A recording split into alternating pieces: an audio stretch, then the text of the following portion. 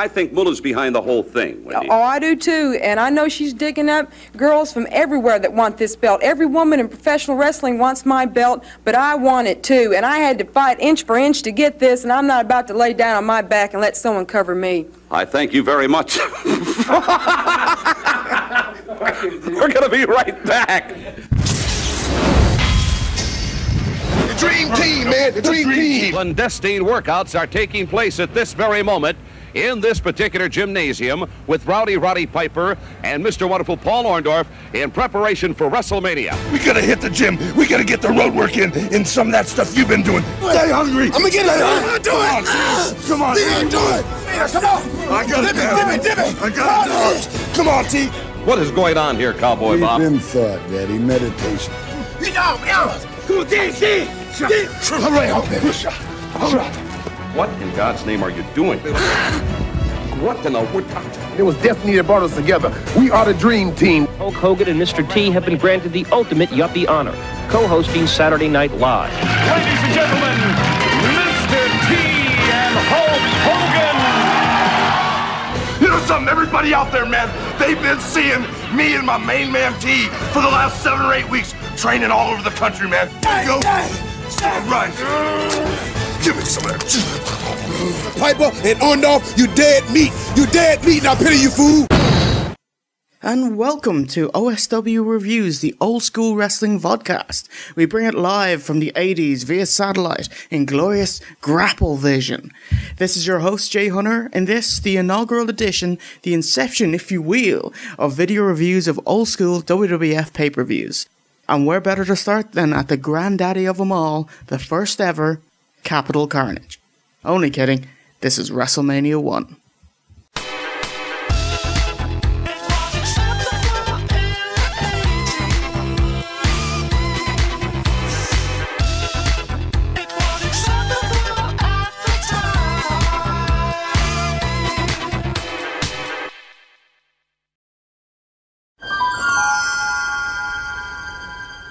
Before we get started on the review, I just want to go on a quick preamble about WrestleMania and the state of pro wrestling in general coming into this event. Just got to do this for WrestleMania 1 so everyone's on the same page, brah. In the late 70s, America's wrestling was split up into different territories, many of whom were part of the governing body called the NWA, the National Wrestling Alliance, and Vince McMahon Sr.'s WWF wasn't. At the time, it was strictly against working practice for different promoters to go head-to-head with each other. You know, running shows in their own town, poaching talent, that kind of thing. They had a working deal. But McMahon had loftier goals, to unite the whole of America under his pen, under his iron fist. Thanks to Vince Jr.'s ruthless entrepreneurship, fantastic foresight and business acumen, McMahon started buying up talent and regional TV slots, and immediately started reinvesting the money into doing the same over and over again, so he was able to sign the biggest names and invest wisely into production values. By the mid-80s, it was really just Vince McMahon's WWF, JCP, Jim Crockett Promotions, which would turn into WCW, and waning territories like the USWA, AWA, that kind of thing. Vince's company continued to grow, setting up national syndicated deals all across America on regional TV, i.e. in specific states only, and then cable TV on the USA Network, which is broadcast all over the country. So while Crockett was viewed as more of a regional southern wrestling, Vince's World Wrestling Federation was in the mecca of media attention in New York. So it was quite lucky that Vince McMahon was around the northeast, living paycheck to paycheck with his Madison Square Garden shows. At the same time, MTV was just starting out just down the block in New York City, and both the WWF and MTV decided to co-promote for mutual benefit. So the rock and wrestling connection was born, thanks to Lou Albano really, who met Cyndi Lauper on a serendipitous plane ride to Puerto Rico. They hit it off. He appeared in her music video, Girls Just Wanna Have Fun, as her dad. The first of many music videos of hers to feature WWF wrestlers. She started the ball rolling on screen when she came onto Roddy Piper's interview segment, Piper's Pit. On screen, Albano heeled out on her, calling her a broad and going down the chauvinistic route until she smacked him with her purse. This led to 2 WWF specials on MTV. The Brawl to End It All and The War to Settle the Score. On the former, aided by Lauper, Wendi Richter ended Moolah's 28-year run as women's champion, which was across the NWA and the WWF. And on the latter, Moolah's protege Leilani Kai took the belt from Richter, setting up the rematch at WrestleMania 1 6 weeks later. But the main event going into WrestleMania 1 was Hulk Hogan. A quick word on Hulk Hogan. Hulk Hogan wrestled in the WWF for Vince Sr. in the late 70s as a heel. The word Hulk itself was licensed from the comic book character from Marvel, and Hogan was the Irish name that Vince Sr. gave him. Hogan did a 3-year stint in New Japan Pro Wrestling where he was a megastar. There, he George Lucas himself, selling a shit ton of merch and making all the profit. He returned to America to film Rocky III. Vince Sr. fired him over this, believing it to break kayfabe and unacceptable for a wrestler to take time off for this reason. So instead, Hulk went to Verne Gagne's AWA. Verne soon turned Hogan face, coming out to Eye of the Tiger and ripping the t-shirt off and using the term Hulkamania. He soon rose to face AWA champion and Gagne's best mate, Nick Bockwinkel. But Gagne didn't want Hogan as champion because 1. He didn't have good wrestling fundamentals, and 2. Gagne and Hogan couldn't agree on their cut of Hogan's merch sales. Think about that. The AWA's Verne Gagne turned down Hulkamania. Hulk Hogan was a huge international celebrity and Rocky III had just come out. Whoever had Hulk Hogan was going to be the leading wrestling company in the country and the world. Gagne also wanted more control over Hogan's Japan bookings. So the WWF, now spearheaded by Vince Jr., swooped in and got Hogan. And thanks to Hogan's amazing showmanship and Vince McMahon's talent, they made each other millions, and the WWF would rule the wrestling world for the best part of a decade. The WWF's version of Hulkamania started the day he won the WWF title. But when was that? WrestleMania 1? No? Those MTV specials? No. It was an MSG house show on January 23rd, 1984. Although returning to the WWF as a heel in December 83, Hogan turned face by doing a run-in and saving Bob Backlund in early January, and 3 weeks later captured the title from the Iron Sheik, Bob Backlund having a kayfabe injury. Should remember that booking for WrestleMania 9. The main event of WrestleMania 1 is Hogan and Mr. T vs Piper and Orndorff. This stems from MTV's The War to Settle the Score, which had Piper and Hogan in a title match that ended in a big schmoz. Lots of training vignettes aired the weeks prior. You know, it's actually an urban legend that WrestleMania was originally going to be called Hulkamania, since the whole event was just a vehicle to promote Hulk Hogan. There's no doubt he's going over. But it's much better for all involved that they decided to keep the title more generic. At the time they had no idea that this show was even going to be a success. Actually, it was looking like it was going to be a failure based off ticket sales and general buzz until 7 to 10 days leading up to the show. Anyway, I'll talk more about that later. Let's find out how the first big use of wrestling and celebrities on the grand stage all went down. Yep, this is the throw to the pay-per-view rundown.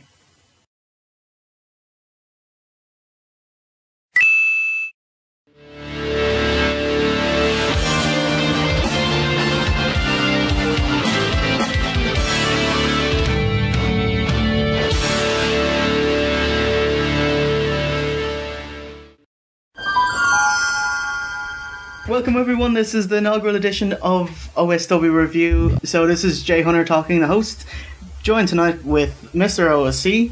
Hello. Yes, very good. Neo. Thank you. Well, the three of us do comprise of the Brig. We've been wrestling mates for over 10 years. Steve, you've been watching wrestling for? Probably now about 25 years, I'd say. And you are how old? 28. So no, that can't be 25.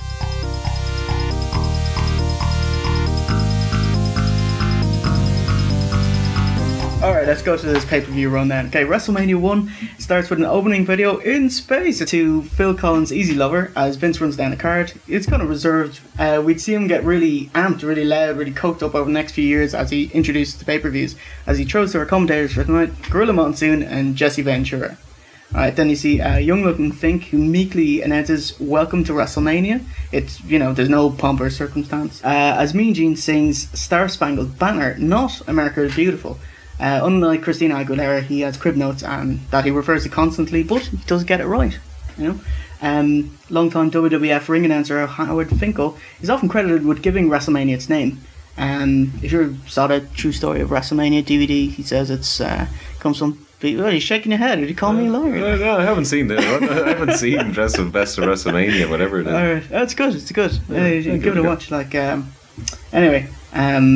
So WWF announcer Mean Gene Okerlund, he did volunteer to sing the US national anthem after the original scheduled celebrity singer no-showed, but they wouldn't name names. No, try to poke And him. here's them with Cindy Lauper and the crowd. Yeah. Ready-made celebrity guest singer there. Yeah. Anyway. Yeah. Well, I don't know. I've heard her sing. So. Well, I suppose me and Gene probably did a better job. Yeah. So throw to Alfred Hayes, no relation, who sets up the first ever match at WrestleMania. So it's Tito Santana versus, from parts unknown, weight unknown. It's the Executioner. Talent unknown. So do you want to add any thoughts about this match, Rosie? Okay, what have I got here? Just wanted to say that the interviews themselves were atrocious. You're going to hear me say that word probably a lot during the next couple of hours, but now the Masked Executioner, initially I was thinking because they were setting it up with this feud of Greg Valentine, I was like, oh, it must be Greg Valentine.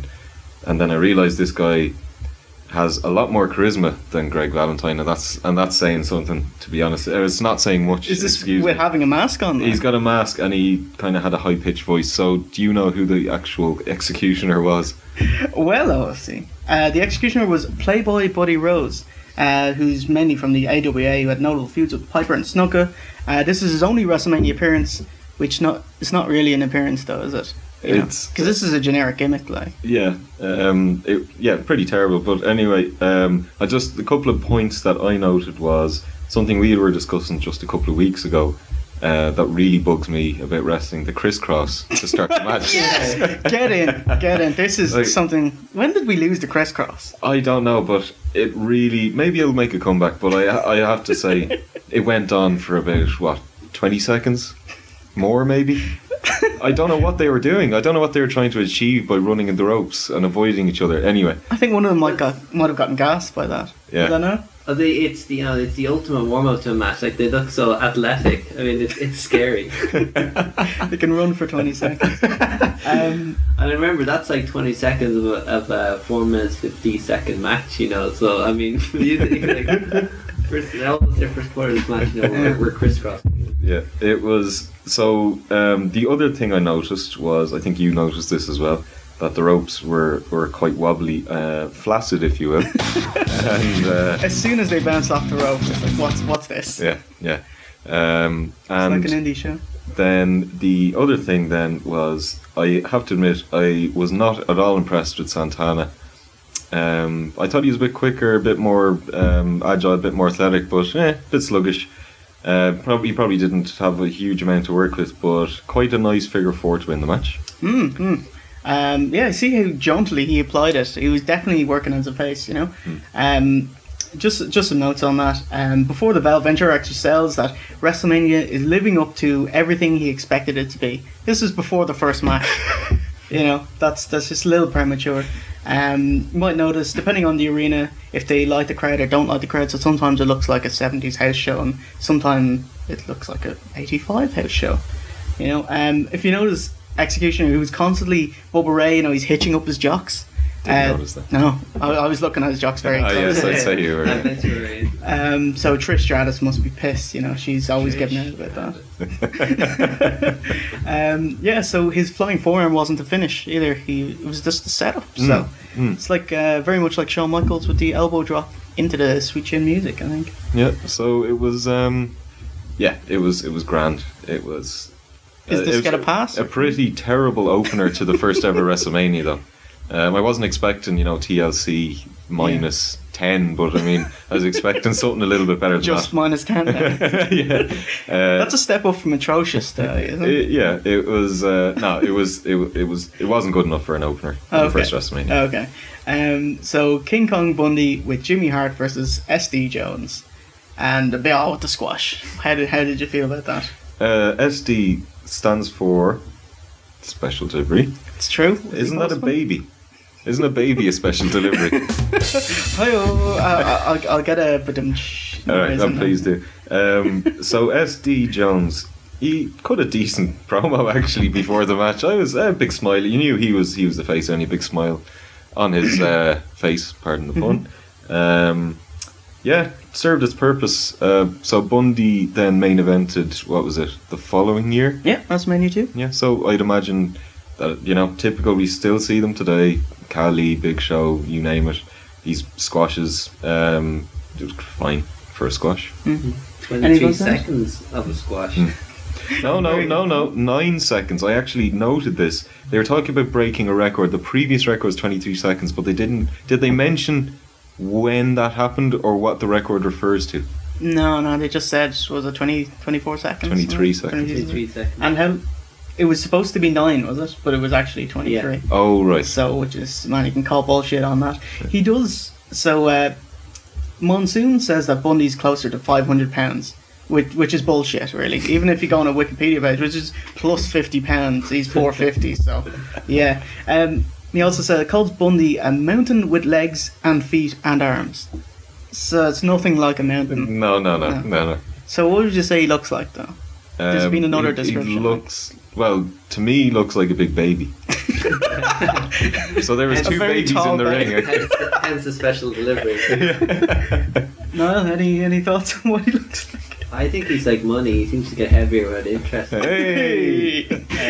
I think in like, maybe 320. Okay. I'd say he looks kind of like a condom with legs.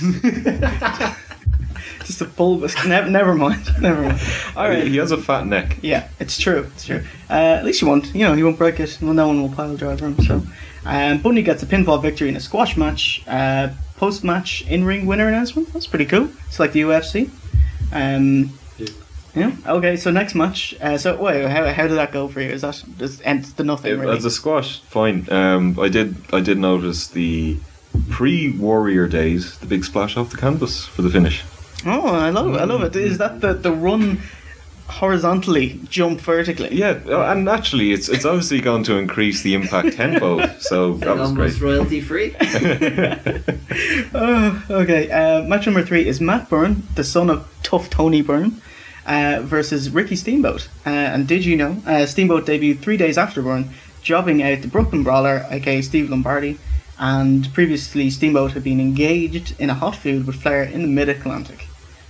So I thought this match was just kind of there. What did you think? I actually thought not bad. I think Matt Borne had a decent gut-wrench suplex during the match, if I recall. That I was quite impressed with, especially for whenever 84. Matt Borne now wasn't Doink called Matt Borne? Very good. Yes, the one and the same. Yeah. They are. Yeah, that's really? him. That is Doink before his time. Okay. So not Doink's first appearance, but Tough Tony Borne's. Note on a couple of things. The first is the pre-match interviews. So Mean Gene, he interviews Matt Borne. So Matt Borne's talking to the camera, saying, he's going to kick Steamboat's ass, blah, blah, blah. He walks away, and then all of a sudden, Mean Gene turns slightly to his left, and there's Ricky Steamboat saying the same thing to the camera about Matt Borne. Why didn't they just say it to each other? They're very polite people. We've got 2 cameras, camera 1. Camera 2. This is crazy, because I was watching the Tag Classic version, and I assume we were watching the WWE version, because I didn't have any of these pre-match interviews. Did you not? No, I was wondering what you're on about. That's bullshit. Like, because this is probably the VHS rip from 85, I guess, or 86, whenever they brought it out. Should have had the pre-match interviews on it anyway. But it sounds like I was missing out. Yeah, you really were. Pretty special. And one other thing I noticed was Steamboat was jacked. Oh God, crazy roid shape. Yeah. For the big steamer. And I thought it was hilarious. Gorilla says to Jesse Ventura, he says to him, and I quote, "You know what it takes to get in shape." Yeah, less said about that the better. I think we all know what it takes to get in shape in the 80s in WWF. The match itself was grand. I thought it'd be a bit quicker, to be honest, especially because Steamboat was in there. And what about yourself? Did you notice that, everyone in the 80s had very plain tights, but it was pure black versus pure white? Some kind of subtle, heel face divide. I don't know. Thought that was nice. Yeah, I think you're looking into that a bit too much. Probably giving too much credit. There was an odd inverted atomic drop. It looked quite painful. One thing I do is I love the way wrestlers, it's an 80s thing, wrestlers don't sell like death when they're getting pinned. You know the way, because these days, you're on the ground, it's the 1, 2, and then they kick out at the last moment. In this one, he's trying to kick out from the 1 count. He's already flailing the legs. Like, I was actually going to make that exact point. Not about this match. I think it's later on. Yeah. it actually is so much more realistic. Because think of it this way, some random crappy atomic drop, you shouldn't have to automatically sell a 2 count there. You might sell a half count or a 1 count. So I have no problem with that whatsoever. I think it's more realistic. It's actually like a fighter how it would be. Yeah. What's this kind of? It's interesting the pace of the match compared to like what we're used to now, and in terms of their kind of back and forth. But it's very interesting the idea of Steamboat being like a high flyer and how we kind of take it for granted now the way they're using the ropes as a device. Where now like really down they're kind of limited to the turnbuckle. I just thought it's kind of just interesting the way he's kind of distinguishable back then because he's a high flyer. I would agree with that. It doesn't pass muster these days, but yeah, back in the day, I suppose it was wow. I suppose it's impressive jumping off the ropes with the ropes in that state back in the 80s. Yeah, not breaking your leg. Yeah. One thing that really annoyed me the whole night, and this is the first time I noticed it, was Lord Alfred Hayes standing right in front of the entranceway or whatever for the wrestlers. So the wrestlers are kind of walking out afterwards past him, and he's kind of getting out of the way to let the wrestlers past. Really annoyed. That wasn't just for backstage segments. He was there just the whole night. He was standing there the whole night. I've no idea what his job was that night. Maybe it was like a toll or something, That was it, yeah. But or a hand stamp or something. No, I have no idea why they needed Monsoon, Ventura, Lord Alfred Hayes, and Mean Gene. But that really annoyed me. Is there any interview after this? Or? There was a I can't believe you didn't see this pre-match interview. Oh, this makes me sad. Yeah, Brutus, Beefcake and David Sammartino, who actually were walking to the ring as Lord Alfred Hayes was talking, and then they cut to the pre-match interview. Brilliant. I love it. Just like in real life. His editing was fine. It's horrendous, and you need to see this interview as well. So what was his name? Johnny Lush. What was this guy's name? Luscious Johnny Valiant. That was the manager. Yeah. Now Bruno and David were interviewed. Your typical whatever. It's nothing of interest there. But then Brutus comes on with Johnny. So Johnny starts talking, typical 80s heel, and he says to Brutus, "You tell him, Brutus." So he kind of stands in front of him, and then he kind of realises and moves out of the way. And there's silence, dead air for about 5 seconds because Beefcake obviously froze. Literally says nothing. Then he blows a raspberry into the microphone. Like a newborn baby. Don't, Beefcake, that's what you gotta do, my man. Wait. That's enough! That's enough! I will not let this man talk! That sounds amazing. It is amazing. And Johnny then says, "Yeah, I'm the mouthpiece. You don't need to talk. I'm going to talk," and just picks up again. Hilarious, absolutely hilarious. Was he having a laugh, or is this? No, he obviously didn't know what to do. That's amazing. I reckon, he must have been wrestling for 20 years at that point. No, not 20 years. Well, he's not a young spring chicken. No, he's no Triple H. All right, so we got Brutus Beefcake with Luscious Johnny Valiant versus David Sammartino with Father Bruno Sammartino. I didn't think the two got along well together at all. They seemed like they were just wasting time until the finish. I don't know. Do you want to take us through it? Yeah, it's similar enough. I actually thought Beefcake did a decent job with his kind of heel stalling at the start. Yeah, he got the crowd into it. The crowd were obviously going to be into it because of Bruno Sammartino was there. So there was a lot of heat. I think Beefcake did his job quite well. Quite a few rest holds as far as I remember. It was, I have written down here, really boring match. It's Randy Orton boring. That's what I'm calling it. It was really, it was that bad. It was that Some bad. kind of Randy Borton. Something like that, yeah.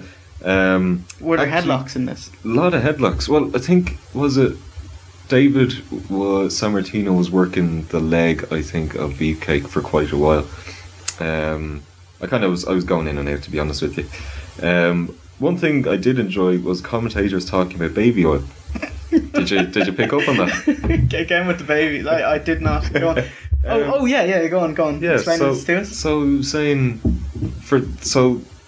it sounded that Ventura was trying to justify why they use baby oil, that it's functional, but he never really explained why. And then he said, and Monsoon was very adamant that they joined in there. Oh yeah, that it clogs up your pores, so it doesn't let your skin breathe. I don't know what the relevance of that has to do with anything, and so I suppose they don't. I'd imagine that's a bad thing. You clog the pores and you overheat when you overexert yourself, but I guess it makes you're slippery, you know. So you're harder to, you know, get moves applied to you. Yeah, there's something in there. At least they were discussing it. You know, you'd never hear commentators discuss, you know, trivial matters like that. But you know, it's pragmatic. Well, they probably had nothing else to say. I mean, there was nothing really going on in the match. But what did you think of it?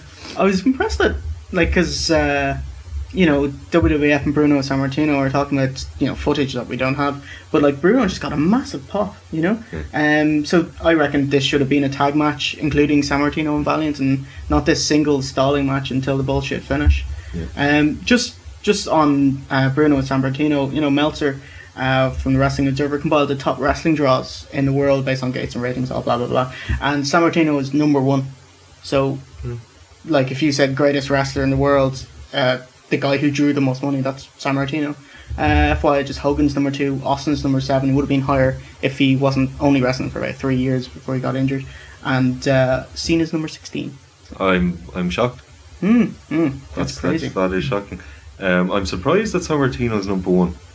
I suppose was he wrestling for like 20 years non-stop or something. But Arnie, he was huge.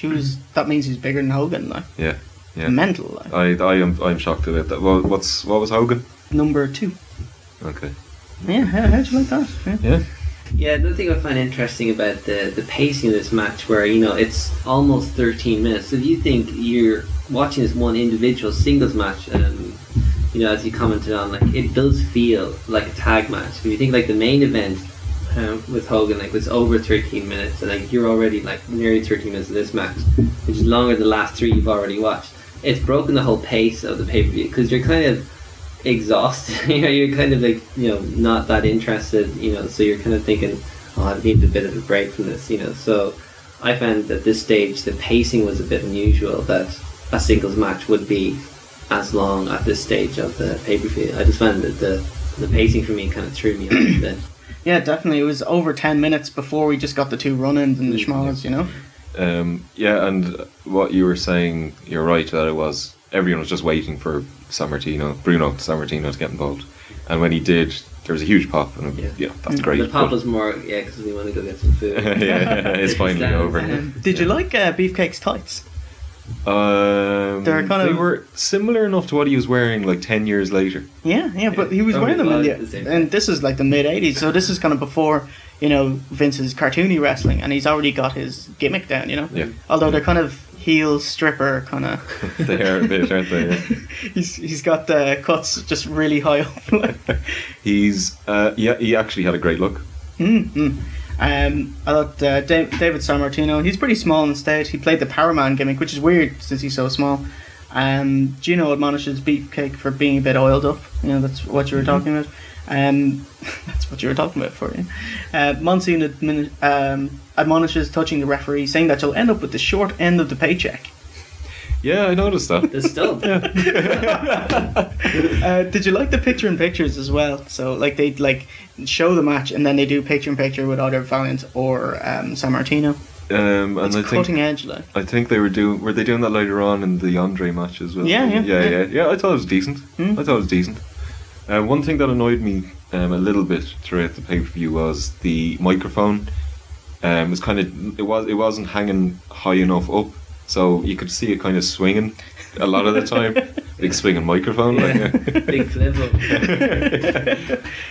There was a toe hold from Sammartino into a single leg ankle lock and back into an endless toe hold.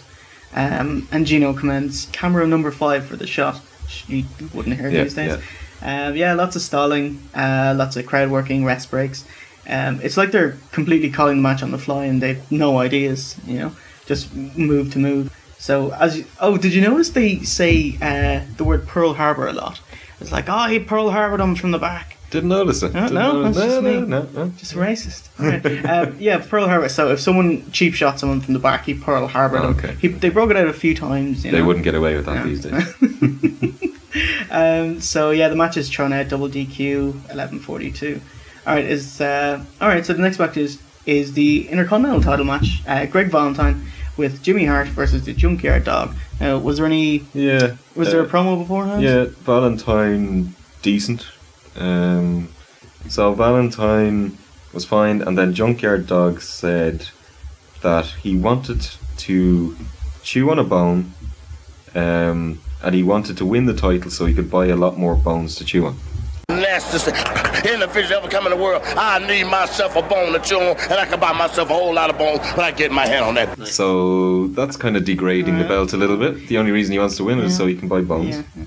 Are bones expensive though? I wouldn't have thought so. I would have thought he would have found them in a trash can. That's sure. Are they a rare commodity? No, I wouldn't have thought so. No.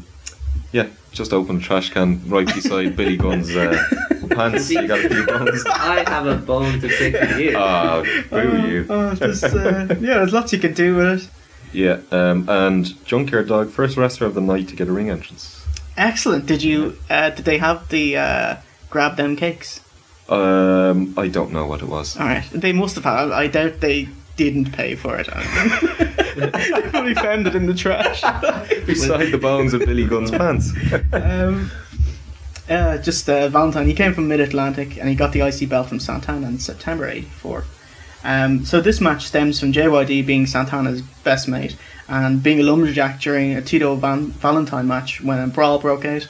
Why Santana versus Valentine wasn't booked for this event? Yep, no ideas. Well, you might as well not do it at WrestleMania. Yeah, why would you? I might mention there's lots of basic movie editing transition, which is great, and I'm going to definitely use them in this video. Yes. No radial wipes. Star wipes only. There's a lovely catch the leg, swing around, and a headbutt, and the ref admonishes JYD. How do you feel about JYD with his rapid fire kind of dog headbutts, I rolling left, and I love them. Yeah, I really thought they were there. I thought they were cool. Something I haven't seen before. It was pretty over. Things to do for both. Yeah, exactly. What about yourself? Oh, question here. Do you know what the word? He's got thump on his arse, which is probably misconstrued in today's society. But do you know what that refers to? Tell me. He has a power slam. Called the thump. It's just a power slam. Original name. No? Yeah. You think with thump it would be just like, I don't know, like a big wind up puncher, no? Yeah, it's. You wouldn't want to have slam on his pants, maybe. I don't know. I'd probably rather get. Would you rather get thumped or slammed on your arse? Yeah. Okay. I thought it was a punch. So punch. Yeah. Oh yeah, it was similar to your boy in TNA. Who? The Shore.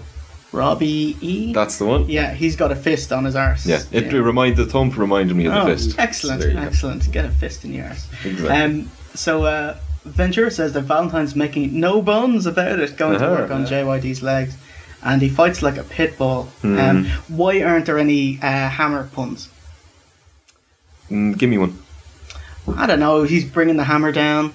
I don't know. Yeah, okay. Maybe it's because that was one pun, but I'm sure there's more.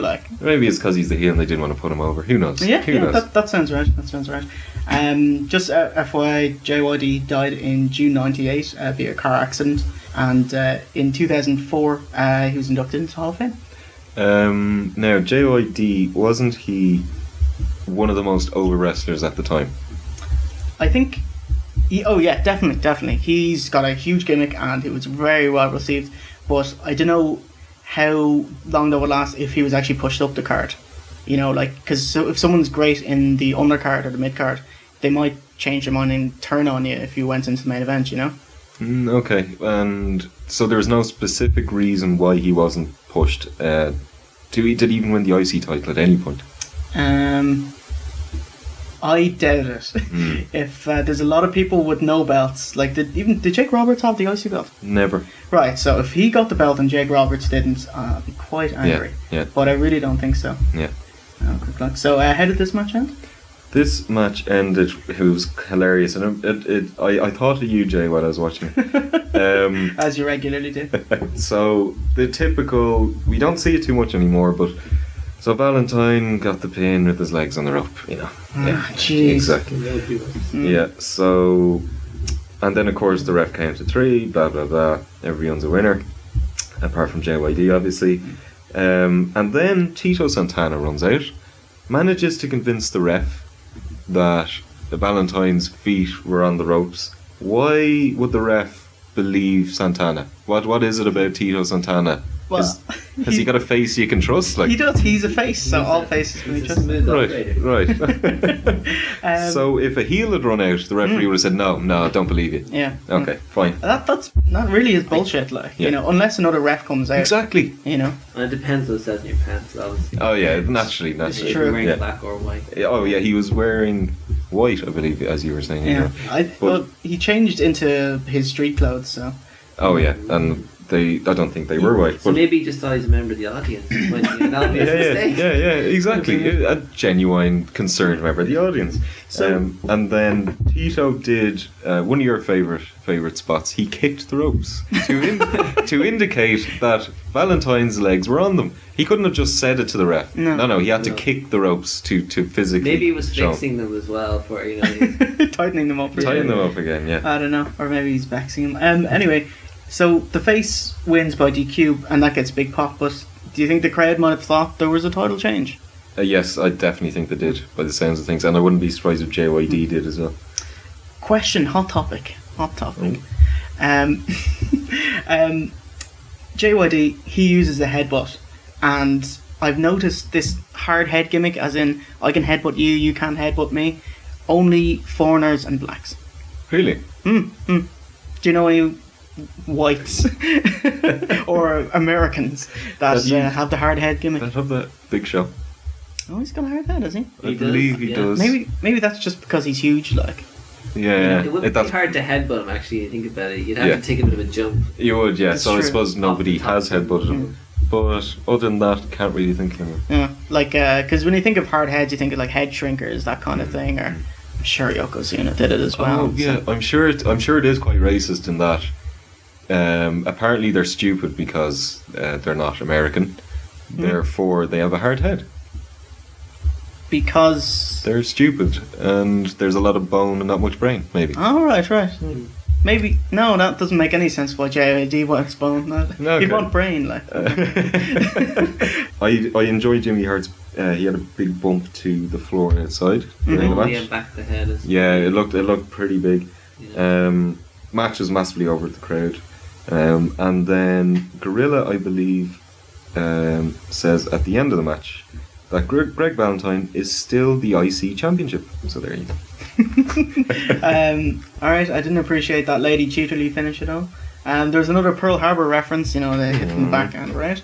So the next match is Nikolai Volkoff and the Iron Sheik, managed by Freddie Blassie, versus Barry Windham and Mike Rotundo, the US Express. Was there any promos beforehand? Yeah, obviously the Iron Sheik was hilarious. The faces were incredibly boring. Windham, IRS spoke first, Rotundo. They were both in their jeans and t-shirts. He said nothing much, and then Barry Windham said, me and Gene were on our way to the ring right now, and they were in their jeans and t-shirts at the time. So not sure if they were. Transition. Yeah. So yeah, little disjointed there, but anyway. Did they have the US Express? Did they have their entrance on the video? They did. Oh, do you remember what song played? Something horribly generic. Oh, okay. Because, do you know, if you ever heard the wrestling album Real American, it's not Hulk Hogan's theme. It's actually Windham and Rotundo's theme. And so they used Real American before Hogan. Oh. Yeah. And so when I was watching it, they actually cut out the entrance. So there's the nothing. But if you were there back in 1985, bit of Real American. So was Real American played again later on when Hogan came out? I think. Oh, you love this. He actually used Eye of the Tiger, but whatever, WWE and Television didn't want to pay for it, so we got Real American. Great, just fucking amazing, man. Yeah. The US Express, they did beat Adrian Adonis and Dick Murdoch for the WWF Tag Team titles in January earlier in the year. All right, can you take us through the match? Just a point. I did appreciate that the US Express were wearing the same in-ring gear as I always do for tag teams. Yeah, that was important. What did I see of note during the match? Quite funny Rotundo drop kicks Iron Sheik, and he falls forward towards Rotundo and out of the ring. The Samoa Joe bump. Yeah, I thoroughly enjoyed that. Nothing else of interest happens in the match. To be honest with you, I thought it was a decent tag team match. Excellent. Did you appreciate the culottes that Sheik had? I did. Actually, it was just the other thing I wanted to comment on was the amount of time. The big Russian getting off the ground. The big Russian. It's like halfway through Jesse went, what's this guy's name? The big Russian. So I was kind of amused by that. There was some good commentary, but I actually thought it was an interesting match. It was actually entertaining, so I was kind of glad to be kind of picking up the momentum of the pay-per-view again from the kind of some of the earlier matches, but it felt like that, actually I said the kind of the pace is starting to ramp up again to something, so I was kind of settling in and enjoying it then. Cool. I was just because it went from boring to interesting to boring just with I love talking about Sheik's pants, like his Remedy culottes, like it's the most interesting outfit I've ever seen him wear. Iran painted gold on the sides, so that was pretty nice. And love his boots as well. Yeah, they're pretty sweet, all right. Just mentioned the ending, if that's all right. Yeah. So obviously enough, Sheik grabs the cane from Freddie Blassie, hits Windham, I think, in the back, goes down, and we have new tag team champions. So then Lou Albano, of course, runs in and starts remonstrating with the referee about what happened. Tito not available then. Tito wasn't available this time, and then the referee completely ignores him, so maybe he doesn't have that face that you really instantly want to trust. He also kicks the exact same rope that Tito kicks early on in the night, and I don't know why he's kicking any rope, because there's no rope involved in this one. But anyway, the decision stands and the heels come out on top. A little trivia note that this is the first title change in WWF pay-per-view history. So, there's something.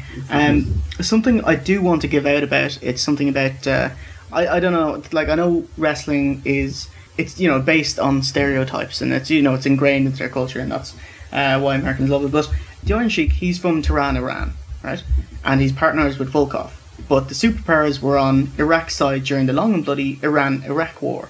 Russia supplied Saddam with large amounts of conventional arms, so they should be on the other side. They should hate each other. Even worse, years to come, Sheik would be renamed Colonel Mustafa, and we was in the pro-Iraq storyline with Sergeant Slaughter. That's horrific. It's like, alright, imagine if wrestling in the 1920s, we wrestled under a pro-IRA gimmick, Shamrock's Leprechaun, 26 and 6. Then we were repackaged with 3 lines on the shirt, Union Jack loving Brits. In 1920. Actually, 1916. Like, imagine that. That's how bad it would be for Iran and Iraq. Because as we all know, Iraq is on some girl's body. What's that you're talking about? Iraq. Oh, that's terrible. Yeah. Can we cut that one out as well? This is still your right material. Okay, so backstage, Oakland gets in a word with the new WWF Tag Team Champions as Sheik poses with the championship for a picture that nobody's taking. Anything of interest to you? The Gene Mean comment, which I had a little chuckle, but I love to see the Sheik at all times, as we all. Yeah. Nothing of fact magnitude anyway. So as you were saying earlier, Lord Alfred Hayes, he's not quite at ringside, he's not quite backstage, as he dares to call the next contest intriguing, if I dare say so. $15,000 at stake. Big John Studd with Bobby Heenan versus André the Giant in a Power Slam challenge match. He goes over the steps and throws to Mean Gene with Studd and Heenan in a pre-tape. So they say anything interesting? Said nothing of interest whatsoever. Heenan wasn't great, to be honest, on his interview. I'm always expecting something hilarious from him. He usually has a good one-liner. Yeah. He had some kind of one-liner in there about the next person to see this money will be the bank teller when we're lodging it in the account. Nothing of interest. He wasn't at his game. That's a shame. That's just a bit of trivia here. In late 1984, Ken Patera and Studd shaved off Andre's afro, so you see his kind of shorter hair now. So there were 2 huge stiffs in this match. If André the Giant won, he'd get $15,000 of Studd's money. But if Stud wins, André must retire from wrestling. You'd just a couple of things on that. I imagine like with steps like that, they'd initially broach the actual retirement of a wrestler, because you wouldn't kind of start doing, do you want to retire steps until kind of late in their career, you know? Yeah. Also, it wasn't that high on the card, was it? No, it was an afterthought almost. One thing I did note was initially, because obviously I haven't watched this pay-per-view in years, I was thinking very heelish that André was taking this match for the money. Obviously, what transpired after the match changed things, but I did think it wasn't the face should have taken the match, money or no money. That's true. Yeah. I think it was just to make them seem less bushly by having we have some money. But if you're going to lie about giving money out, you might as well make it 50,000 or something, something a little more extravagant. Very real 15,000. Like, yeah, it was. Yeah. Don't lose that. That's your pay. Don't be giving that. Giving that other Monopoly stuff. I've got a question. Okay, in this body slam match, it was André. He had to slam Big John Studd. So André is 486 pounds and Studd is 367. So that's more than 100 pounds lighter. Yeah. Shouldn't be a problem. Yeah, because they haven't played up like that André would have any spinal problems or anything like that. So yeah, what's the problem here? Of course you can do it. Yeah, Big John Studd is big and impressive, but he's dwarfed in comparison to André. Is any notes on the match here? Nothing really. It was slow, plodding, typical big man match. Bear hug in there for God knows how long bear hug. It went on and on and on. André was very sloppy. I'm not sure if 5 years previously he would have looked a lot better, but some of his chops, his kicks at the end, I thought it was quite funny actually that he was kicking Big John Studd's legs at the end of the match to wear him down to body slam him, but obviously non-kayfabe, the person who's taking the body slam has to jump. So I just thought that was quite funny that he was kicking his legs. So if he injured Big John Studd's legs when he was kicking him, he wouldn't have been able to slam him. But anyway, there's no finish. Got to change the finish. Got to change the finish. I suppose as well with kicking someone's legs, I think just that was as high as he could lift his leg. Like, yeah, look that way. So you really got to work for André to make him look good. I actually read Bobby Heenan's book quite recently. Did you? And it's typical. I'm great. I'm the reason that wrestling was ever popular. Typical wrestling book. But I digress. He mentioned John Studd was actually a lovely guy. Oh, that's nice. Yeah, it is. Did you know there was actually some kind of time limit to this body slam in this match as well? Okay. Did they didn't ever say what the time limit was? Oh, really? So, yeah. Okay. They just mentioned it. Oh, there's a time limit. So okay. There you go. Fine. How do you feel about the getting the money, throwing it out, and then running away with it? Really good. Yeah. Loved it. Good heel tactics. Yeah, loved it, and it actually, because what I was saying before the match, I was saying very heelish, but then André goes throwing the money out, which is great, and then Bobby Heenan grabbing the bag. That was top notch. Does that count as a bullshit finish though?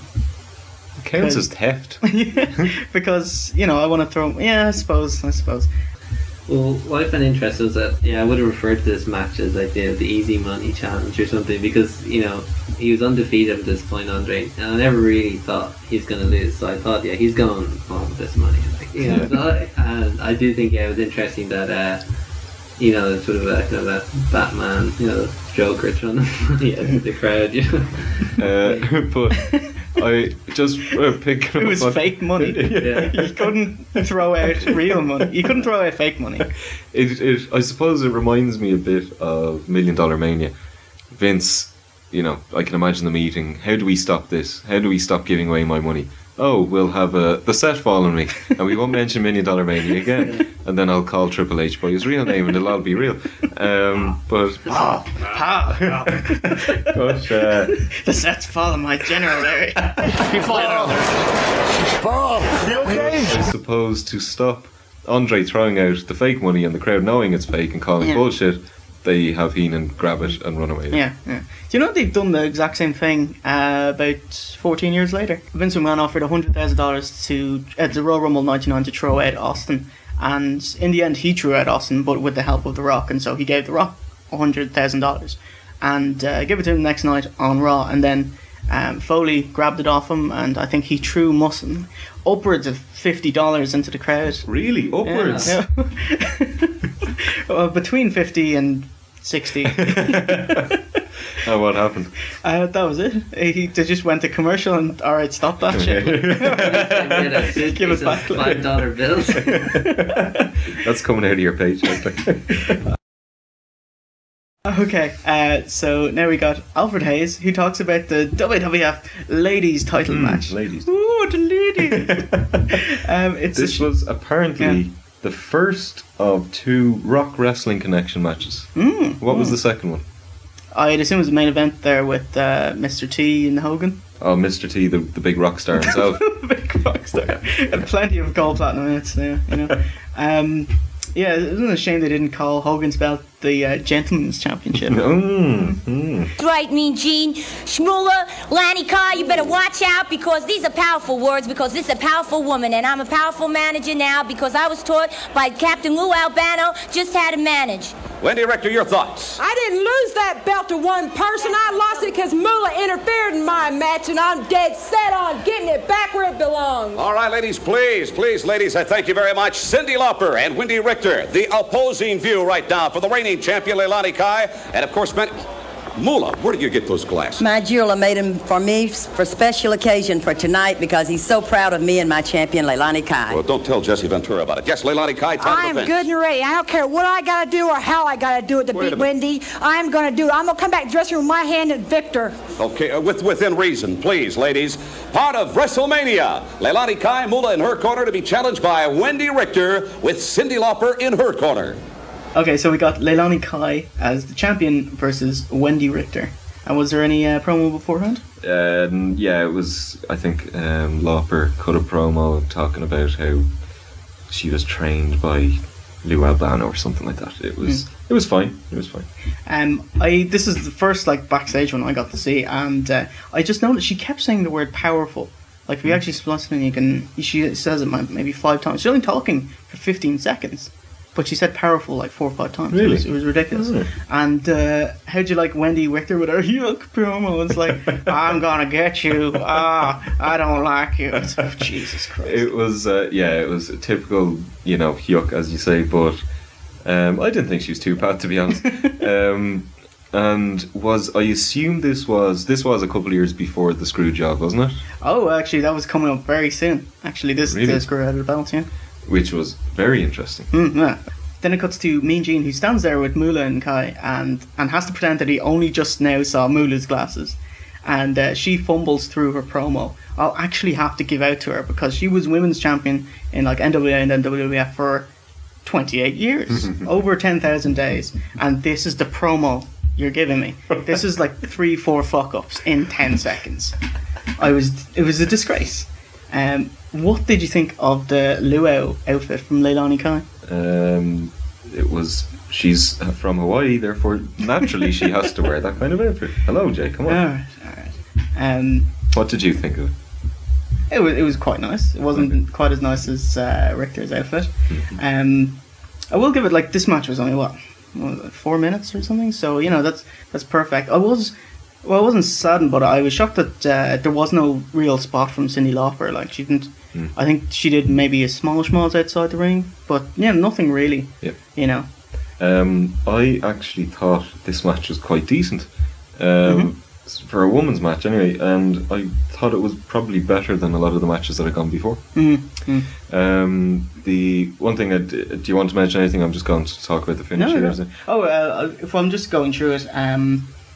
We get a theme, well publicised run to the ring. You want to see WWE just completely whore out the shot of Cyndi Lauper running to the ring backstage, Lauper and Richter, and it's a dub theme because they would have come out to Girls Just Want to Have Fun live, but of course they don't want to pay for it now.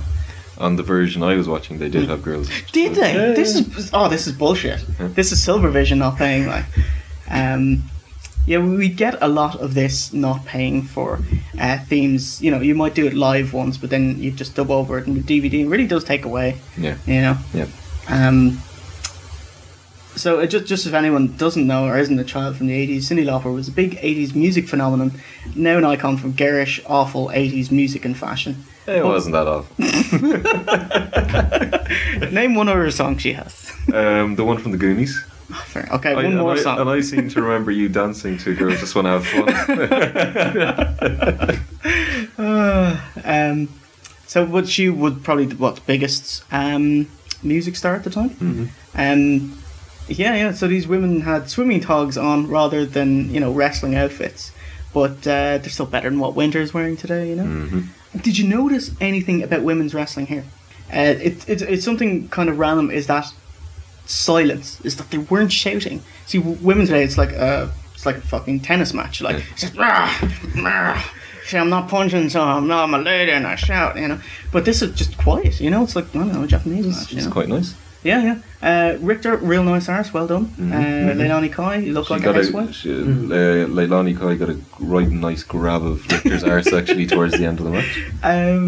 Actually, the ref did sneak an arse pad when Kai was leaving the ring, so good for her. Just there was an awkward backbreaker as well, which just did not look nice. Alright, do you want to take us to the finish? The finish, what I really noticed was that they had tan lines. There was a bit of that, but they had the slow motion replay of the finish, and it was practically the entire match by the looks of things. The replay, it was what was it? Leilani Kai with a crossbody block off the top rope, really sloppy. There was the roll through just completely messed up. So anyway, they kind of landed on the ground, and then Richter kind of flipped over, got the pin. And away she went, and then you have the other iconic image of Cyndi Lauper jumping into Richter's arms afterwards. We see that quite a lot, just like the running, which is I think they're certain pretty cool images. Yeah, it's good to actually see when they actually happened. So are we ready for the main events? Just the interview afterwards. Oh, God damn! Did you not see an interview this afterwards? This is bullshit. Really? Yeah. Lauper looked an absolute state. She had lipstick all over her teeth. Before after the match. She had lipstick all over her teeth. Really distracting and quite horrible. But go on. One thing I just wanted to mention that I noticed in this match and previously, one of your pet hates, Jay, was Ventura. Every time somebody hit their opponent, it was to the face area, the sternum area. So reminded me of Taz. So there you go. Fuck's sake! I did I think they sound smarter when they say area? The chestal region, the backle area. Fuck's sake! Maybe if it's Cyndi Lauper, you don't know what you're doing. It's just a big dog's dinner area. Yeah.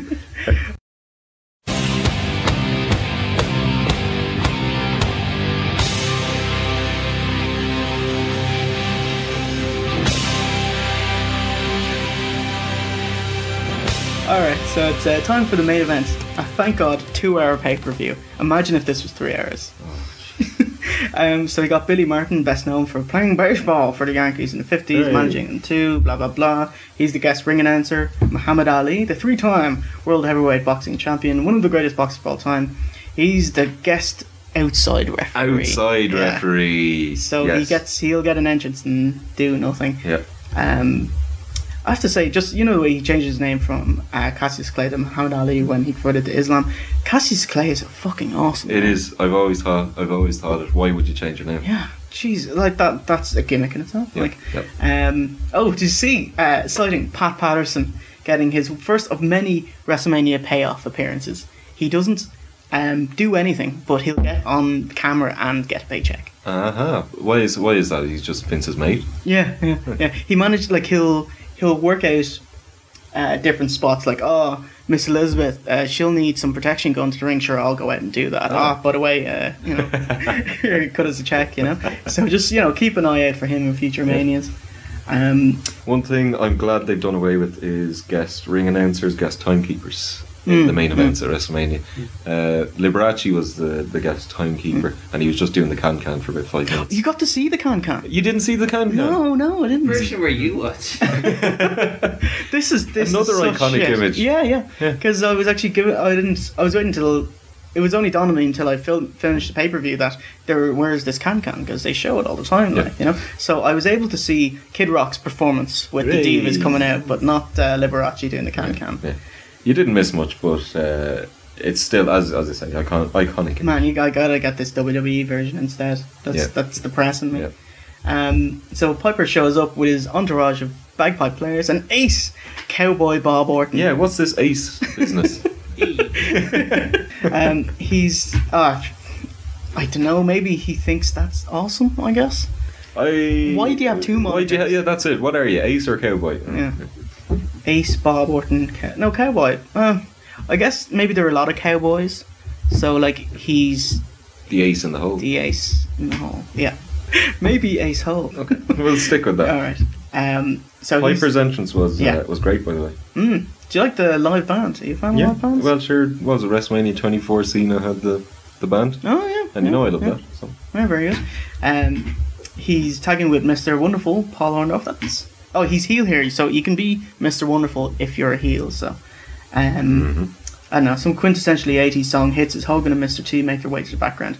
So we didn't get Real American. What did you get? Did you get Real American? Yeah. God damn it. So Snuko follows them, so bit of a Mania payoff there as well. Bit of a payday, yeah. So when you see that iconic image as Hogan and Mr. T, make their way to the ring backstage, and you can see Vince in the background. And I didn't notice Vince. Yeah. You can see him do a bit of zooming, I actually made a point. What's Liberace doing? What the fuck?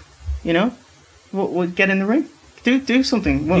But he rang the bell. Oh, good for him. That was it. You didn't see that either. No, he was sitting outside the ring, and they had the camera on him for about a minute. He did the ding-a-ling-a-ling? Yeah, then he had the ding-a-ling-a-ling. That wasn't the real bell, though, was it? No, but I think he actually hit... Oh, no, he didn't. I don't think he had the ring bell in front of him. I think somebody hit the ring bell, and then he standed up and did his ding-a-ling. He rang a bell. Yeah. But not the bell. Probably not the bell. So that was great. Anyway. He got a payday. Okay. Hulk Hogan with Mr. T versus the tag team of Piper and Orndorff. Can I just give out a couple of things? Yeah. The main one is there was not one single mention of this match throughout the entire pay-per-view that I noticed. Yeah, that's true. What was that about? It was the fastest running 2 hours in sports entertainment history. I've no idea. Maybe promo packages didn't exist back then. You don't need a promo package. You just need the commentators to mention the match every now and again. The main event's coming up. Yeah, get people excited about the main event. I did not see one mention of this match, or hear one mention of this match. Maybe they only had 6 minutes of pre-tape footage. And couldn't do the main event. Oh God, no! Yeah, there was no pre-match interview for this one. That sucks. We did have time for the Executioner and Valentine, but not Hulk Hogan in this city. And a couple other things. I know we're spoiled with promo packages these days. Yeah. Really hurts WrestleMania 1 and probably the next, 3 or 4 WrestleManias, that there are no promo packages, because at the time, fair enough, if we were watching it, at the time we would have known what was going on. But watching it back now, haven't a clue. Haven't a clue what the build-up was in any way, shape or form, because the commentators don't mention build-ups at all either.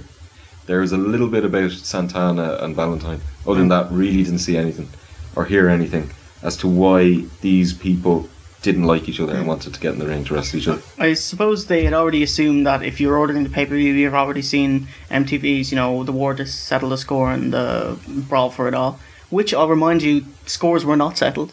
And all was not brawled. And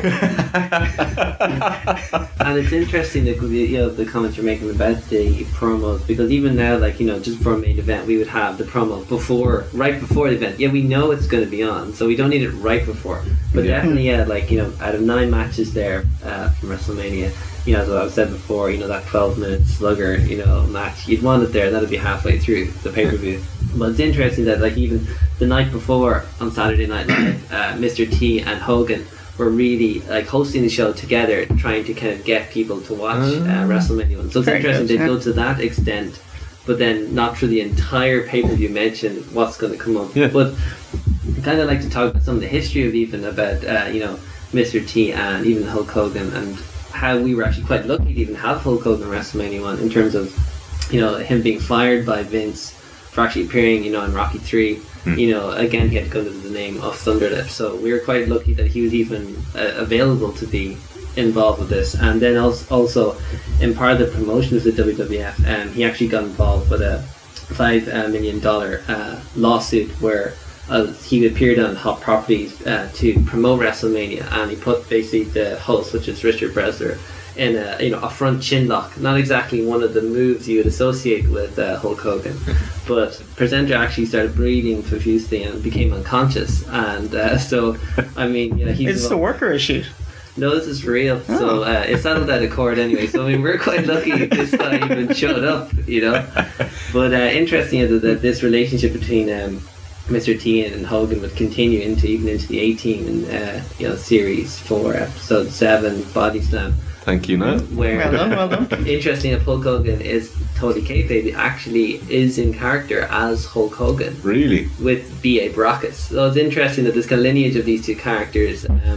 And again, going back to the comment of the kind of rock and wrestling, is where Vince is kind of beginning to blur the lines between wrestling and entertainment, even from a very, very early stage. I think it's very clever, but also kind of very interesting marketing strategy. So this is kind of my kind of 2 cents on kind of build up in terms of they do a lot of it out in the mainstream media, but none of it in the ring. I like that. Oh, very good. Wow, interesting.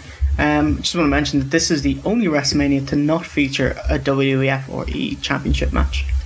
That was the next thing I was going to get out about. Item 1. Get me out. What were they thinking?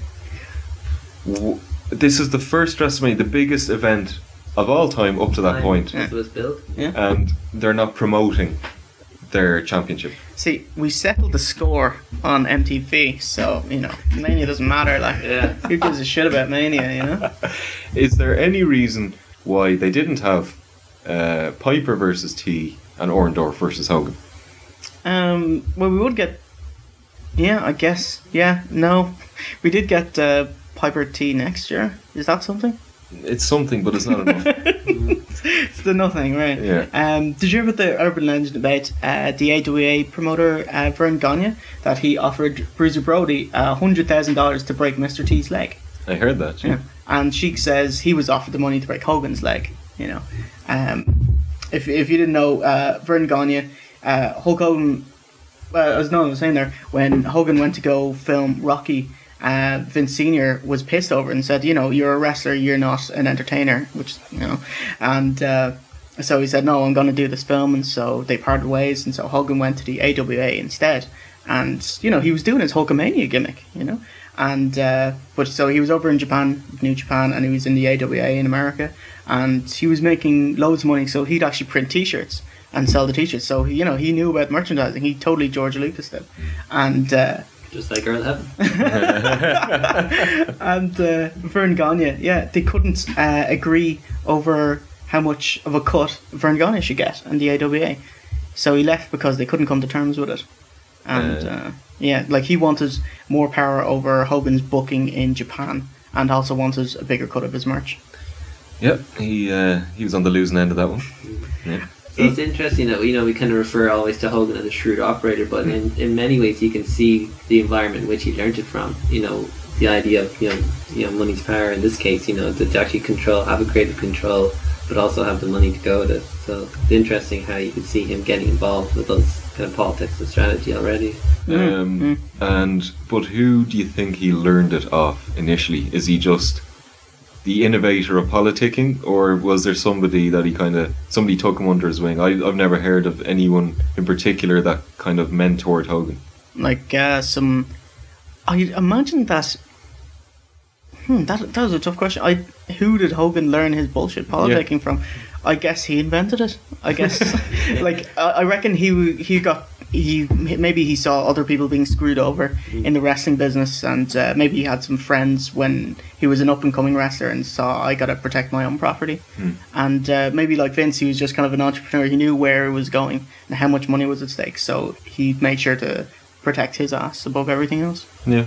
You know, I think so, and actually that's kind of similar to the comments that Kevin Nash first said about Shawn Michaels when they met. You know, he thought, who's this little guy? But when he heard the voice and the kind of focus, and he understood actually this guy is, you know, he knows what he's doing. You know, so I think there probably is a good bit of original kind of shrewdness with Hogan. He did know what to do, but I think, you know, you're going to learn in that environment. You know. Neo, actually, when was Rocky 3 released? Basically, it would be 1982 is when that was out. So that's 3 years before WrestleMania 1. So if you think about it then with like Stargate or something coming out in 1983, you know, a lot of people forget that, like, you know, a lot of that Vince emulated and just improved on with more media. That's a fine word for style. You know, promotion. So it's interesting that, like, you know, you've got this lineage from really starting in 1982 up until, you know, basically 1985 here.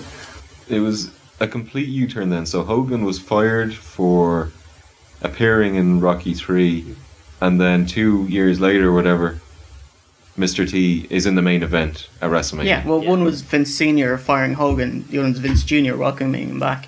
Like, it was really whoever has Hulk Hogan's already a star from Rocky, so whoever has Hulk Hogan, their promotion is going to make it. And so you gotta hand it to Vern Gagne. He's like, Hulk Hogan, Hulkamania? Nah, sure, you're gonna fail. Who cares about that? You're just Hulk Hogan, the biggest star in all of entertainment right now. But I've got an ace up my sleeve. I've got Greg Gagne. Gregomania. But it is interesting, the lineage of it, and then, you know, obviously Stallone inducting into the Hall of Fame and still having amazing things to say about Hogan. So that's pretty interesting. That like, you know, the kind of talent maybe he saw in both Hogan and Mr. T. You know, in terms of actual characters, where even now we talk about these kind of iconic archetypes. You know, this is really why they still are even in our generation now, because they're just so loud, they're so original, you know, there's, you know, even the bright colours you can say. Yeah, I was going to mention actually about the bright colours that during this match, it's pretty much black all the way around Madison Square Garden, and you can just see Hogan.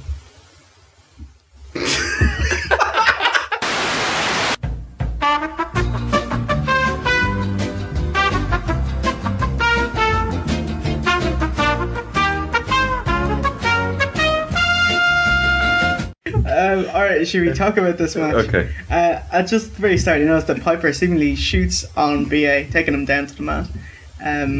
We would hear more about this the next time around, but it's like he is representing wrestling against Mr. Entertainment. You know, he's the real phony, if you know what I mean. So there's a bit of that. Turns into a schmoz pretty quickly. If you notice, that asshole Snuka went to the top rope to do a spot, but someone else missed their cue, and so he had to just jump back down. And I didn't see that. Oh, it's great. It's great. Maybe you didn't like the look of those ropes. Yeah. Monsoon calls bullshit that the pay-per-view will not end this way because it just turns into big schmoz. The police agree and usher the heels to go back to the schmoz and continue. How do you like the double noggin knocker?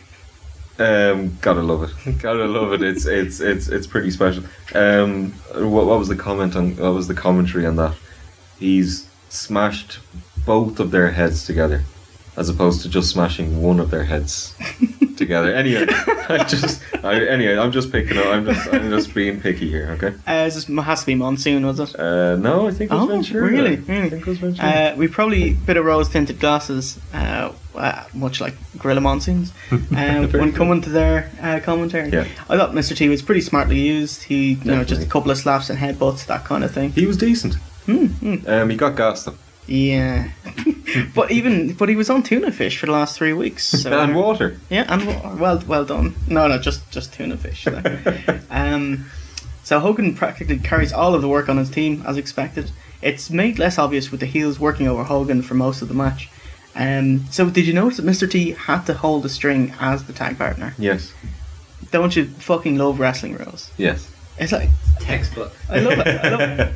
It's like at the starter match, Gino actually mentioned that Orndorff, he did need to tag in Piper to start the match because no contact had been made in the match. So yeah, they commented on that. Yeah. That's fucking amazing. That's really good. I appreciate that.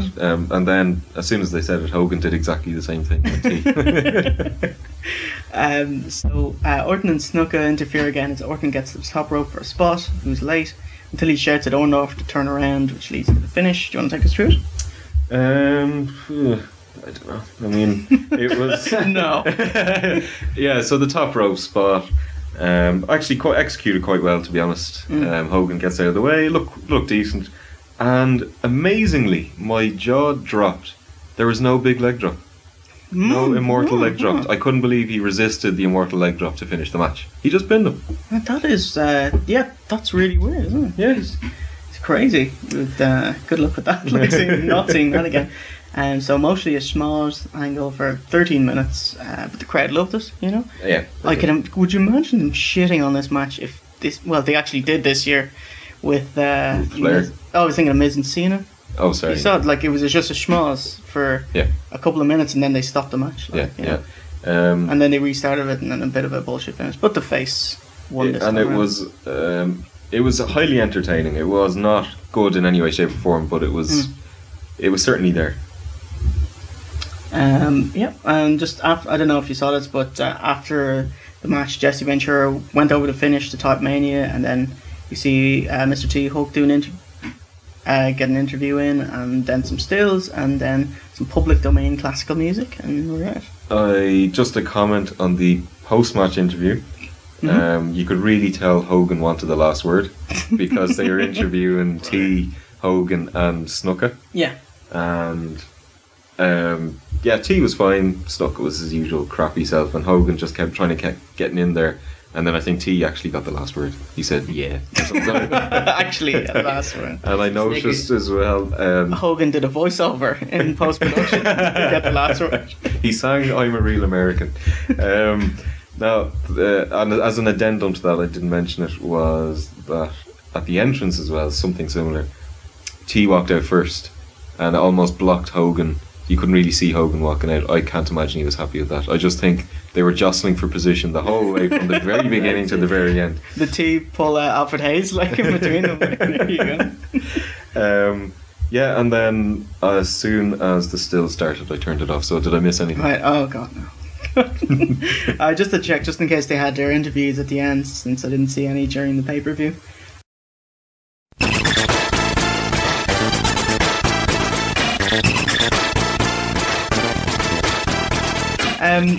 So that's the end of the pay-per-view. So is it March 31, 1985?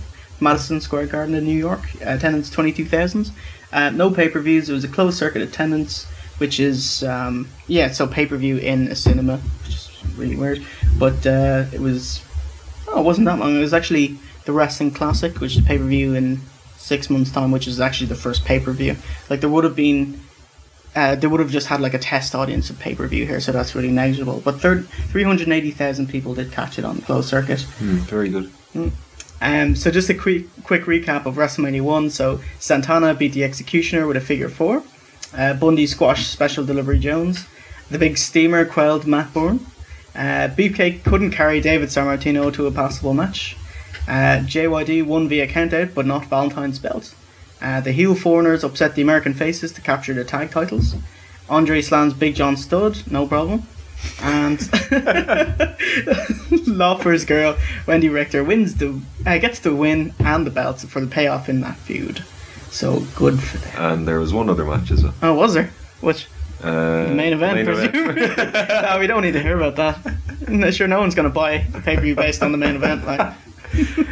That was just a schmoz, though, wasn't it? Yeah, but no, Hogan got the pin. Yeah. But it was like everyone just went in, and then big pile-on, stop the match, restart the match, bit of a pile-on, and then actually stop saying the word pile-on. I'm going to actually maybe apologise to Jesse, because even we forgot there was a main event. So what do you think of this pay-per-view, Neil? Well, it's kind of interesting going back over it even, kind of even researching the match going on the WWE website. It's actually, there's very little original photographs from it, in terms of, apart from the actual, like we have a kind of a mixed viewing of it because of the different edits that were given in terms of videos. But it's interesting, even if you want to see any more information in terms of like backstage and the photographs, there's only like 1 or 2 photographs on the site. So it was kind of starting at that point, looking back at another angle rather than just being, when you're a kid watching it once, looking at it as an adult, kind of seeing how it was put together, what was happening in terms of an idea. on WrestleMania. It was very interesting to see the concept and where that would go, because obviously jostling against Starrcade, Vince basically had to come up with something unique and original to push the brand. And if it wasn't for these moves, which seem quite crude now, we wouldn't be heading on towards WrestleMania 27. So it's interesting to see that lineage. But looking back to the matches, I mean, obviously it's easy to be a backseat driver and say I would have done this, I would have done this. But I mean, I have to say, it was entertaining. I didn't think it was going to be, but having said it, when I looked at it, it was actually not bad. You only took 2 tries to get through this? Yeah, 2. Yeah, very good. That's good. I think I'm at 3. Yeah, so honestly, I am used to watching 2.5 Men, so I built up a little bit of tolerance. Maybe that's it. It took me probably about 6 tries to get through it today. Really. We were supposed to start recording at 4. I was like, I'm just started. I was putting it off, to be honest. Still watching that Valentine promo. I was putting it off, to be honest, because I watched this. The last time I watched this, what age was I? My friend in school gave me the video, and I was all excited. I think I was 9 or 10 or something. And at the time, I remember thinking, "This is great," because of the fact it's the first ever WrestleMania, and I was a kid watching it, and I thought it was brilliant. Looking at it now, you know what I'm going to say. You know well what I'm going to. I thought it was terrible. I thought it was horrendous from the start to the finish. Now, when I was saying throughout this, it wasn't too bad. I mean, don't take that out of context. That's relative to 1985. It's completely relative to the era. If we saw that, if say WrestleMania 28 was something similar, it would just be a complete and utter disaster. It really would. Have the promos gotten any better? Not really, no. That's one thing that stayed the same. So I don't do stars or ratings, but I would definitely recommend avoiding at all costs. And Jay? Would you listen to this podcast though? Yeah, loads of times. Yeah. Listen to us skip out for an hour and 17 minutes. Why did it take it 8 times to get through it? Maybe you can get through this the first time though. I reckon do not watch this pay-per-view. Jesus Christ, the state of it. You could, at least, we're doing something constructive having watched it, but I wouldn't put it. Well, I don't know. If you needed to go to sleep, I guess, you'd go to sleep at a protest pretty quickly. And the one abiding memory I have of it is just so dark in Madison Square Garden. So dark. This is before lighting the crowd, alright? Yeah. So it's kind of like how UFC is now. They just light the middle and then the rest of it's just black light. Wrestling is awesome! Awesome! Awesome!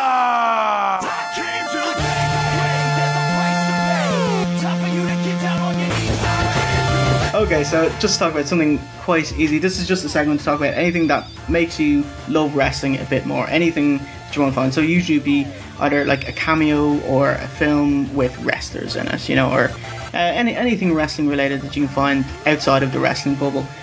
Funny enough, 2 Hulk Hogan wrestling related things is that before basically Hulk Hogan had returned to WWE, not many people would have known about him where he was, but I remember on my way to school and 2FM was on and the bus driver usually played, and when he basically won the title in the WWE when Hogan returned, it was actually announced on 2FM and people on the bus actually remarked on it, and that was kind of an incredible moment. Positively? Where they did in terms of, or a kind of a figure that they know kind of through media, and even people that weren't really necessarily fans could relate to that, and I thought that was really interesting. And then obviously my favourite Hulk Hogan moment is... I just want to say that Ireland is not... the wrestling is not indigenous to Ireland, so for it to be mentioned on general radio or any kind of media is pretty big.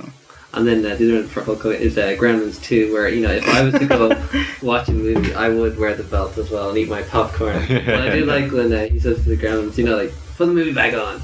That they actually do, because they're scared of him. And I love this, he's just, he's so kayfabe and amazing. So they were my kind of, just... wrestling can still, contribute in a huge way to any kind of movies or music. We have gremlins in the projection booth. Could you help us? Gremlins? In this theater? Now? Okay, you guys. Listen up. People pay good money to see this movie. When they go out to a theater, they want cold sodas, hot popcorn, and no monsters in the projection booth. Do I have to come up there myself? Do you think the Grimsters can stand up to the Hulkster? Well, if I were you, I'd run the rest of Gremlins too, right now. Sorry, folks. It won't happen again.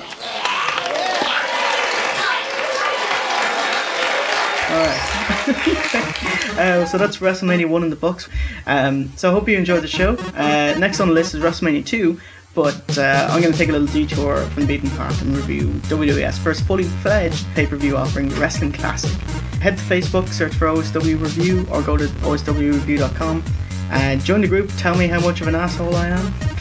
This is Jay Hunter with Mr. OC. Good night. Neo. Adios. Signing out.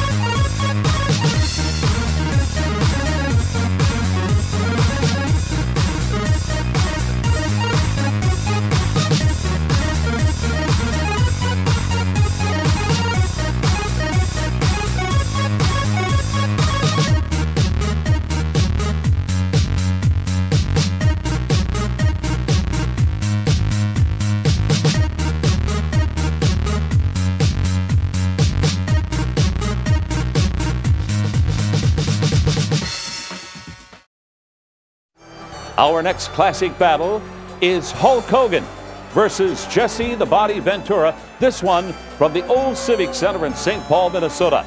But first, let's hear from the wrestler known simply as the Body. You bet I got something to say. You check it out. Ooh, the most beautiful body in professional wrestling. And I got something to talk about. Everywhere I've been going throughout the country, I've been touring with Fleetwood Mac. I've been partying with REO Speedwagon. Why, I've even arm wrestled the Werewolf of London, Warren Zevon. I am the hottest thing in professional wrestling. I am the baddest dude that walks the streets today, Chump Hogan. And you think about that, Chump, because you could not beat me. You could not even beat Sylvester Stallone in the movie Rocky III. It was a draw. I'd have squashed that peanut in 30 seconds. Check it out. I get more beautiful looking every day, yeah. All right. Ladies and gentlemen, here we go. One fall, 45-minute time limit.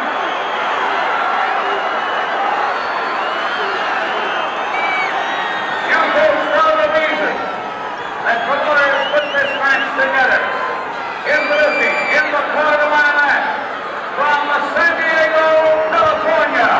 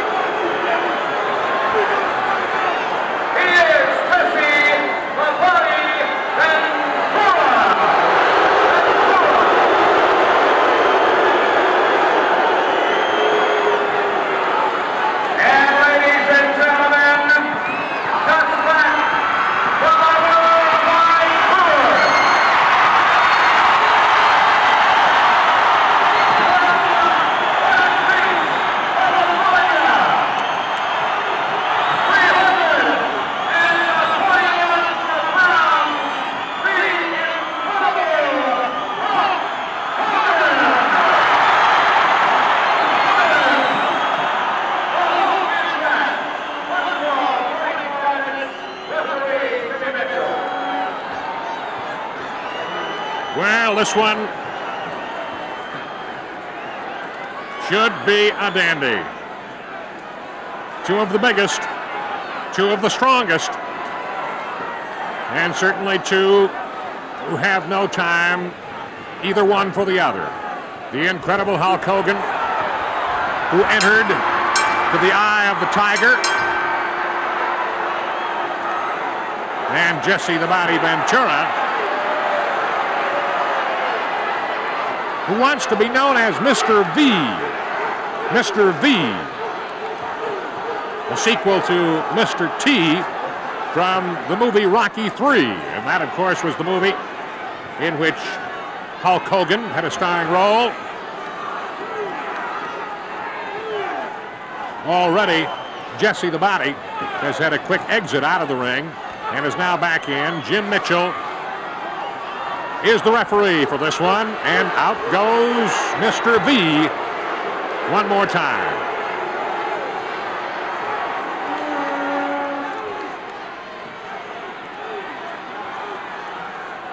And Hulk goes out to meet him. And Jesse is quickly back in. And he motions the Hulk to come in. And the Hulk obliges. Jesse looking over the crowd.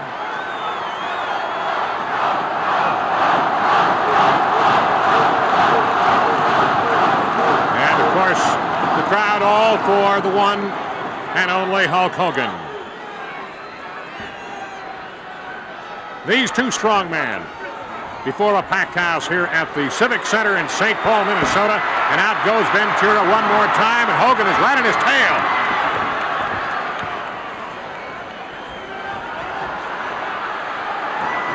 Well, this is more like a track meet so far than anything else. In comes Hogan, and he takes a forearm and a backhand from Jesse the Body Ventura, and a hard right hand, two of them. An arm twist. Immediately, Jesse the Body, or Mr. V, going to work on that left shoulder. That is the shoulder that the Hulk injured some time ago in a match right here. Well, it was actually following an arm wrestling event between he and Jesse the Body. And afterwards,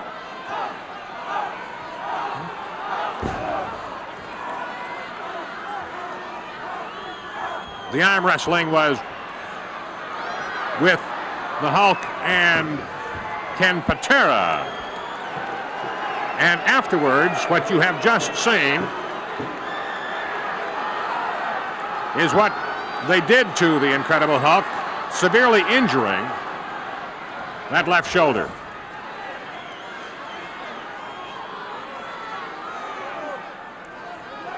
And you can certainly see the plan of attack that Jesse the Body Ventura has so far in this one. The Hulk winding up with that right hand. Let's see if he'll let it go or not. As Jesse continues to twist that left arm.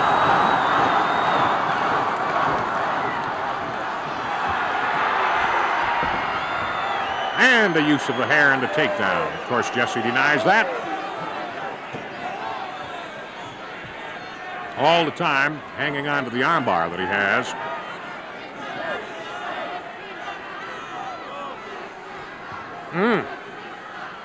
Using the knee as a fulcrum. And trying or looking to hyperextend that arm. That is an extremely vulnerable and painful situation for Hulk Hogan.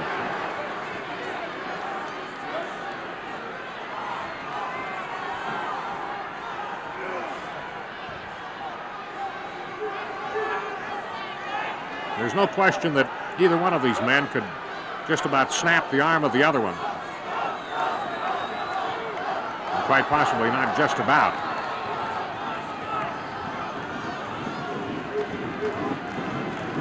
Jesse the Body Ventura, wanting to be called Mr. V. The crowd starting to get into the match now, as their hero, the Incredible Hulk, has been on the short end. And again, you saw Jesse the Body grab a hold of Hogan's hair, pull him down to the mat. And of course, he denies it.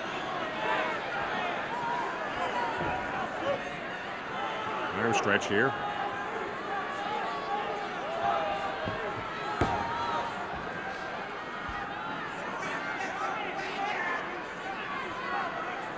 Hulk Hogan has wrestled around the world.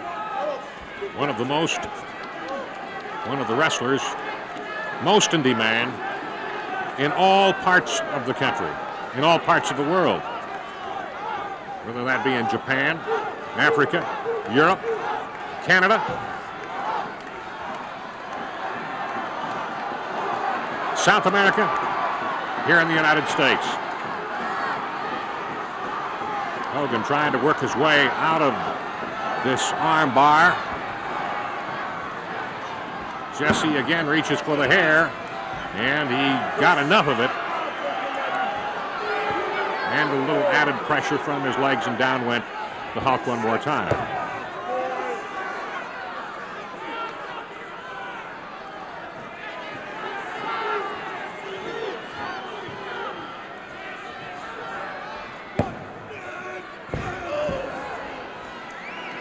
That knee into the bicep of Hulk Hogan.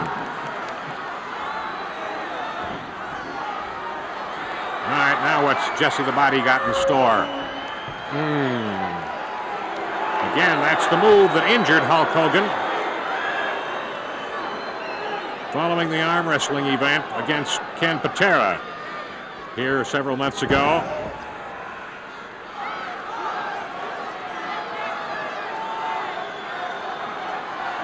That arm has to be numb now, no doubt about that. Jesse curls it up behind the back of the Incredible Hulk. He'll drive. Well, no, I was going to say he's going to drive a leg into it, but did not. He chose instead to somersault on it. Use his head as the weapon. Now, there comes the knee into the arm.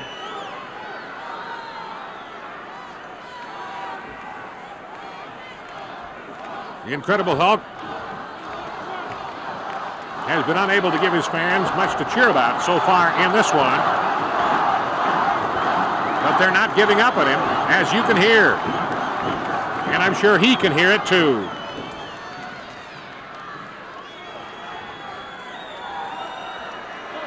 Ventura continues to hold on to that arm lock.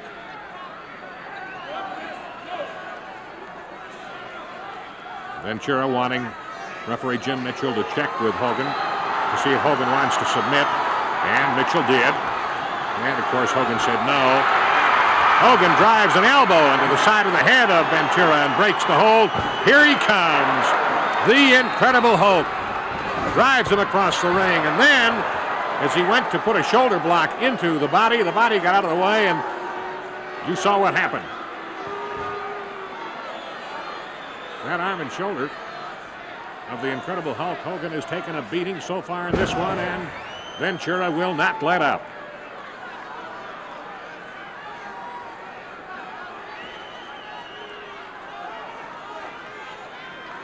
There he goes again.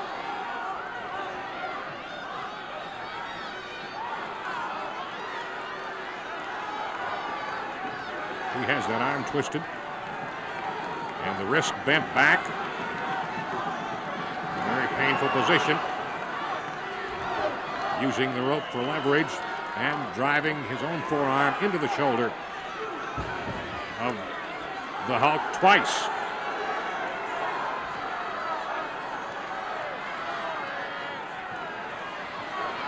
Hopefully the Hulk has not sustained any injury here tonight. Oh my! Ventura wanting to wrap it around. We're at 10 minutes, 10. Hogan is in pain.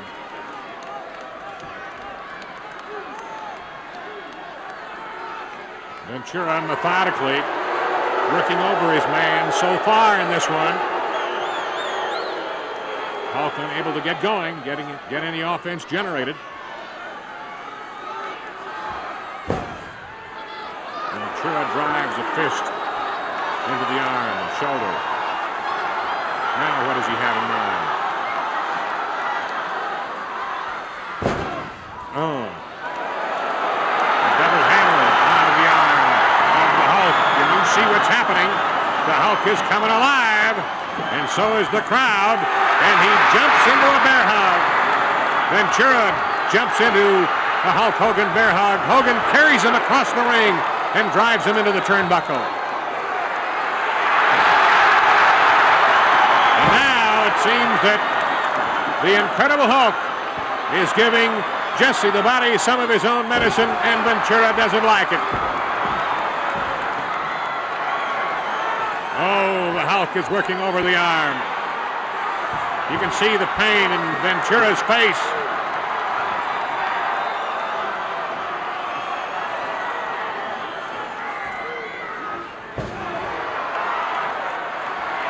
Watch this. Oh! Turnabout is fair play, says Hulk Hogan, and the crowd loves it.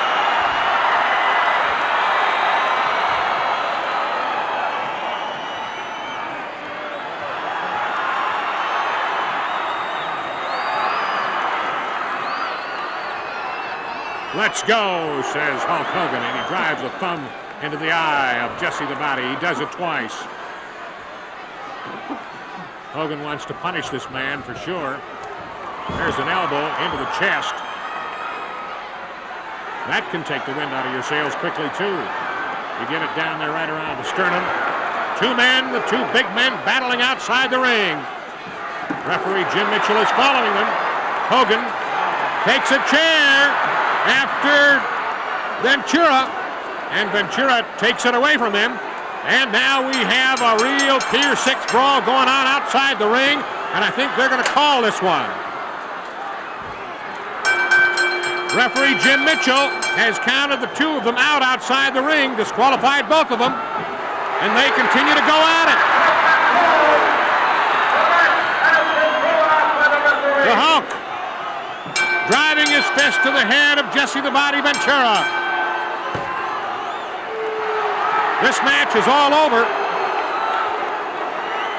for all intents and purposes, but then again it may not be.